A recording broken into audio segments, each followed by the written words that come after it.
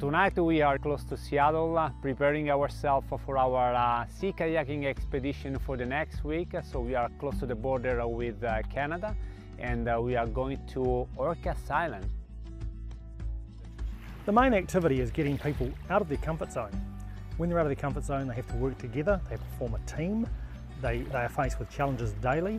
They're real challenges with real consequence. It's about 6 days in the field, or on the water in this case. This team is pretty on the step when it comes to this kind of thing. They're all military aviators, and so I think most of the learning is going to be gravy, as we say. Sea kayaking is a great skill to learn and a great sport to practice because you're in the water, and the water is a dynamic environment. So to make those decisions on the water takes a lot of communication, takes a lot of teamwork.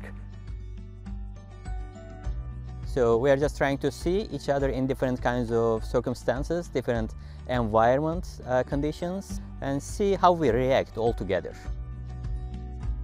I'm looking forward to work together and maybe learn something new about my crewmates and about myself, hopefully, and that's always fun.